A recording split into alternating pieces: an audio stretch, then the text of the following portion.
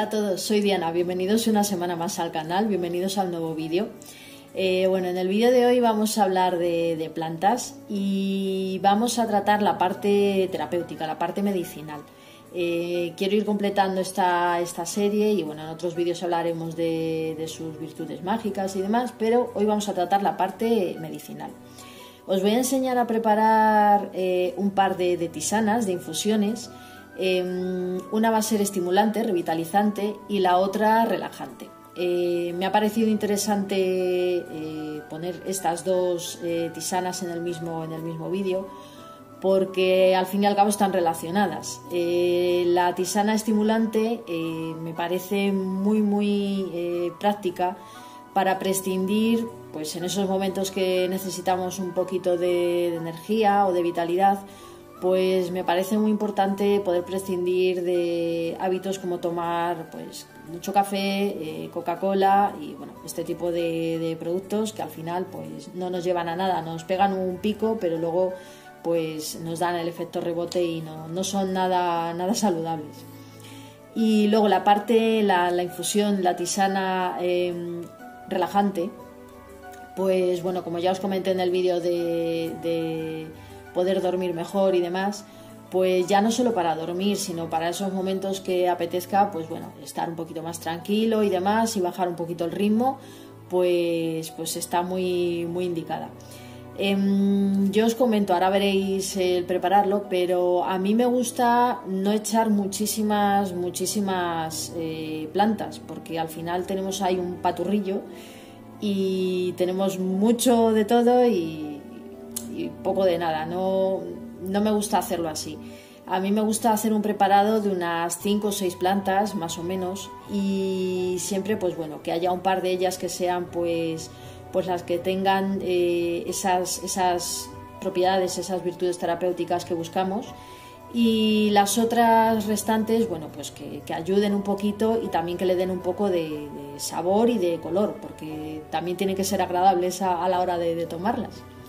Entonces, bueno, sin liarme más, vamos a empezar, y según vayamos preparándolas, pues os iré diciendo un poquito de cada una de ellas. Aunque tendré vídeos para ir hablando de cada planta en particular, porque es un mundo, y en un vídeo tan cortito pues no podría hacerlo.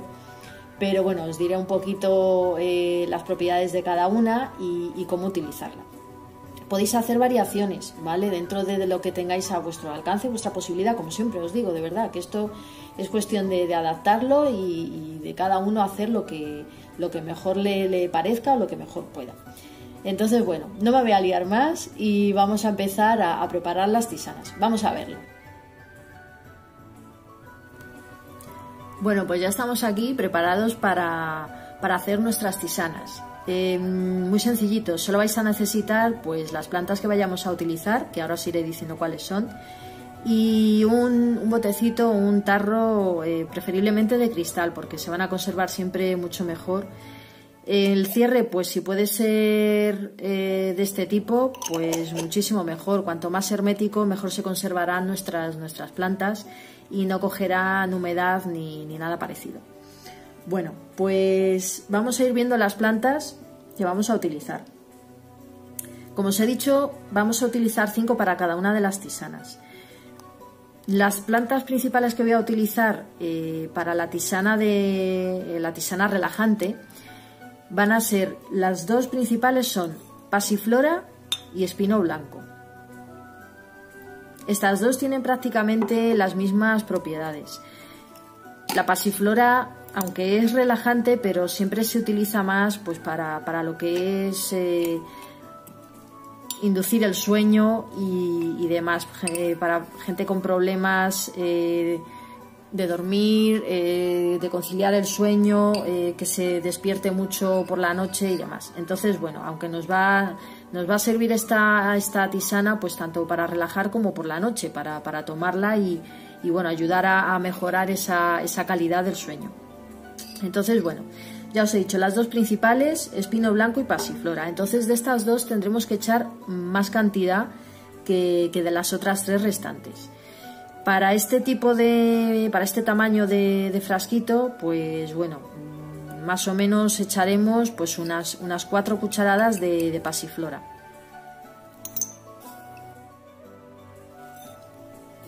Después el espino blanco. El espino blanco se utiliza también para relajar el sistema nervioso, pero no es tan indicado para... Bueno, de este vamos a echar 3 cucharadas. El espino blanco no está tan indicado para dormir como la pasiflora. Se utiliza más a modo de relajante o para gente con problemas de tensión alta, de hipertensión, pues el espino blanco viene muy bien. Y luego, como plantas un poco coayudantes, vamos a utilizar primero el azahar. El azahar es relajante y a mí me encanta el olor y el sabor tan suave que le da a las tisanas. De verdad que hace que sean muy agradables. Os estoy poniendo plantas que en principio no son difíciles de conseguir. Sé que hay muchísimas, pero hay lugares en los que no son fáciles de conseguir algunas de las plantas que se pueden utilizar. Entonces yo he intentado traeros aquí las plantas que en cualquier sitio podemos conseguir de manera normal. Bueno, de azahar le vamos a echar 2 cucharadas. Siguiente planta, la lavanda. Tengo ya este botecito que se me va a terminar, no sé si lo veréis bien. Bueno, la lavanda de igual manera se utiliza igual como el espino blanco, más o menos. Más que indicada para dormir, que nos va a ayudar, ¿vale? Porque nos va a relajar. De esta 2 cucharadas. Está más indicada para lo que es relajar el sistema nervioso. Simplemente el olor de la lavanda nos va a ayudar a calmar y a bajar el ritmo. De verdad que yo la incluiría en todo este tipo de infusiones, porque ayuda muchísimo, no solo por las propiedades que tiene relajantes, sino por el olor, simplemente el olor, ya no las propiedades a la hora de tomarlas, sino el aroma, de verdad que ayuda muchísimo. Las plantas, tener en cuenta que aparte de las propiedades terapéuticas que tengan a la hora de ingerirlas, ya sea en forma de alimento o ya sea en forma de tisana, como es este caso, pues aparte de las propiedades terapéuticas y los beneficios que nos van a aportar a la hora de consumirlas, tener en cuenta que el sabor y el olor van a contribuir a esas acciones terapéuticas. Por eso existe la aromaterapia, no es ninguna tontería. Hay sabores y olores que estimulan simplemente pues eso, al saborearlos o al olerlos, y hay otros que calman. Bueno, pues la lavanda es una de esas plantas que simplemente con su aroma nos va a ayudar a calmarnos y a relajar el sistema nervioso. Bueno, y ya por último, para la cáscara de naranja. La cáscara de naranja nos va a servir, bueno, tanto para darle un sabor agradable, que ya lo va a tener con el azahar y la lavanda, porque de verdad que son, de esta también 2 cucharaditas. El azahar y la lavanda le van a dar un sabor bastante agradable a la tisana, pero con la cáscara de naranja lograremos darle ese puntito agradable y un poquito dulzón que a todos nos gusta. Además, la cáscara de naranja también nos va a ayudar un poquito a lo que es calmar el sistema nervioso. Los cítricos, tal como os comenté en el vídeo para ayudaros a dormir, los cítricos, sobre todo lo que es la cáscara de naranja, nos van a ayudar a relajar el sistema nervioso. Bueno, pues esta ya la tenemos hecha. Ahora simplemente sería moverla para que se mezclen bien todas las plantas y ya tendríamos nuestra infusión relajante. Bueno, pues vamos ahora con nuestra segunda tisana, nuestra segunda infusión de hoy, que va a ser la tisana estimulante o revitalizante. Igual necesitaremos otro frasquito. Yo he cogido uno del mismo tamaño que el anterior. Y en este caso, las 2 plantas principales que vamos a utilizar van a ser té azul. Podéis utilizar también té verde o té negro. Yo me gusta el té azul, pero bueno, podéis utilizar cualquiera de ellos. El té blanco, por si algunos estáis preguntando, el té blanco no tiene tanta teína. Entonces, para esta finalidad, para esta tisana, pues no nos valdría. Casi que serviría más para un té de la tarde o algo así, porque si no, pues no vamos a tener ese punto estimulante que tiene el té. Pues vamos a utilizar, como ya os digo, el té azul y la menta, que aparte de esas propiedades que estamos buscando, revitalizantes y estimulantes, la menta le va a dar un aroma y un sabor a la tisana de verdad que increíble. Así que bueno, vamos a empezar con nuestras dos plantas principales. De té azul le vamos a echar 3 cucharadas.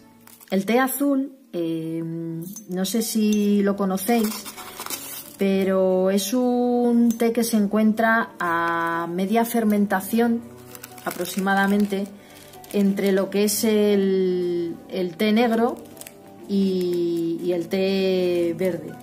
Es un té que tiene un puntito más suave que el té negro, pero no llega a amargar quizá como el té verde. A mí me gusta bastante, pero bueno, hay gente que no le gusta, por eso os digo que podéis utilizar pues o bien el té negro o el té verde. Bueno, pues 3 cucharadas de té azul. De menta le vamos a echar pues otras 3, porque la verdad es que abulta bastante. La menta ya sabéis que la podéis utilizar para un montón de cosas. La verdad es que es una planta que a mí me encanta porque le voy a echar otra más, ¿vale? Le vamos a echar 4 de menta.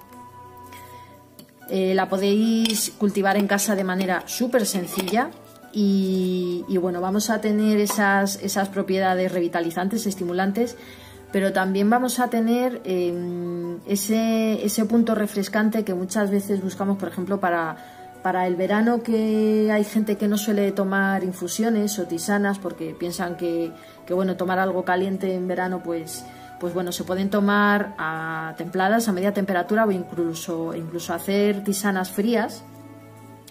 Y la menta es uno de los ingredientes que de verdad que le van a ir genial. Además es súper digestiva y nos va a ayudar pues eso, para después de las comidas, para hacer la digestión. Bueno, otra de las plantas que vamos a utilizar es el hipérico. El hipérico a lo mejor no lo conocéis mucho o quizá no lo podáis encontrar de manera fácil o habitual donde vosotros vivís. Pero bueno, ya os digo que se pueden sustituir, como os he dicho antes, podéis sustituir alguna de las plantas. Pero el hipérico la verdad es que es una de las... De este vamos a echar 2. El hipérico es una de las plantas que se utiliza tanto para pues eso, como estimulante y también en casos de pues bueno, de depresión o de tristeza. El hipérico está muy indicado porque no tiene prácticamente los efectos secundarios que las medicaciones y es suave y no crea dependencia. Entonces, bueno, para este tipo de preparados está muy indicado. La siguiente planta, el romero. Esta sí que está claro que la conocemos todos y se puede conseguir de manera habitual. Incluso pues en el monte, en el campo, pues hay zonas donde el romero crece de forma silvestre y mejor que comprarlo.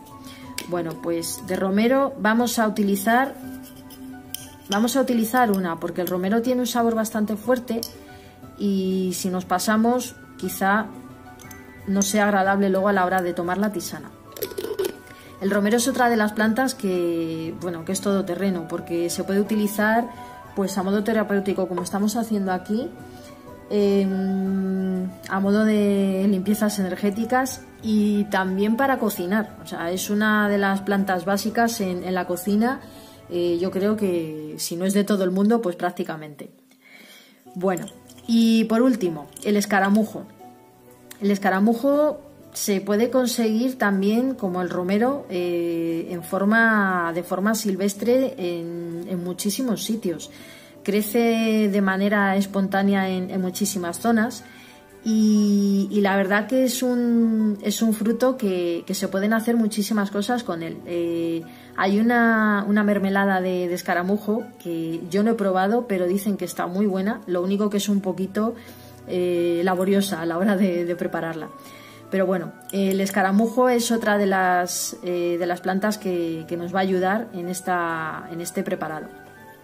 Yo ya tengo aquí los tengo enteros, ¿vale? Mirad, aquí los tengo enteros, pero yo a la hora de echarlo en las tisanas, la verdad es que casi que prefiero que estén así. Yo aquí he cogido 3 y no hace falta machacarlos, simplemente con apretarlos con una cuchara o con 2 dedos se quedan así, ¿vale? Yo lo prefiero así porque nos va a cundir mucho más, se reparte mejor y así siempre vamos a estar seguros de que en la taza de tisana que tomemos vamos a tener escaramujo. Si no, si los dejamos enteros, pues si echamos 3 o 4, pues solo va a haber 3 o 4 tazas en las que vamos a tener pues las propiedades del escaramujo. Os cuento que el escaramujo, aparte de ayudarnos a tonificar y a estimular el sistema nervioso, es muy alto en antioxidantes y en vitamina C, y esto pues va a ser otro de los puntos a favor de esta tisana. Bueno, pues 3 escaramujos, ya os he dicho, aplastados o rotos, como queráis, y ya tendríamos aquí nuestra tisana revitalizante. Y de verdad es que es súper sencillo, que ya veis que no tiene ningún misterio. Igual que la otra, la vamos a mover y ya os digo que es súper sencillo, no tiene ningún misterio, y con plantas que tenemos a nuestro alrededor y que son muy muy habituales, podemos hacernos estas tisanas maravillosas para las finalidades que busquemos. Bueno, pues ya tenemos aquí las tisanas terminadas. Como veis, bueno, ha quedado, una vez que lo agitamos, ha quedado perfectamente mezclado, y de verdad que me gustaría que pudieseis olerlo, porque tanto una como otra, simplemente con el olor, como os he dicho antes, ya nos están ofreciendo esos efectos que buscamos. Esta que veis aquí ahora mismo es la tisana estimulante, la revitalizante, y de verdad que el olor a menta es que es súper agradable y ya nos está ayudando a despertar la mente. Y luego tenemos aquí la otra, que mirad qué bonita ha quedado, la tisana relajante, y el olor, ya os he dicho, el olor del azahar y la lavanda es que me llega hasta aquí arriba, o sea, es que se nota un montón, y igualmente nos induce a eso, a lo que es la calma y la tranquilidad. Pues ya hemos terminado. Como habéis visto, es súper fácil y muy rápido preparar nuestras propias tisanas en casa. Yo ya las tengo aquí las dos, no me hace falta ponerle etiqueta porque simplemente el frasco es transparente y ya vemos qué es lo que tenemos ahí. Pero bueno, siempre me gusta, cuando tengo una mezcla de plantas, siempre me gusta ponerle alguna etiquetita para cuando se me acaba, pues bueno, poder hacer la misma o incluir alguna otra planta o cambiarla. De verdad, animaros a hacerlo, como siempre os digo, animaros a hacerlo, que es súper sencillo, muy rápido, y es que encima os va a salir mucho más barato, que yo sé que hay mezclas en el mercado que se pueden comprar para un montón de finalidades, pero es que nosotros con plantas que tenemos en casa podemos hacer lo que queramos prácticamente, y os va a salir muchísimo más barato, y encima podéis hacer vuestras propias mezclas. ¿Qué más queréis? Es que es todo ventaja.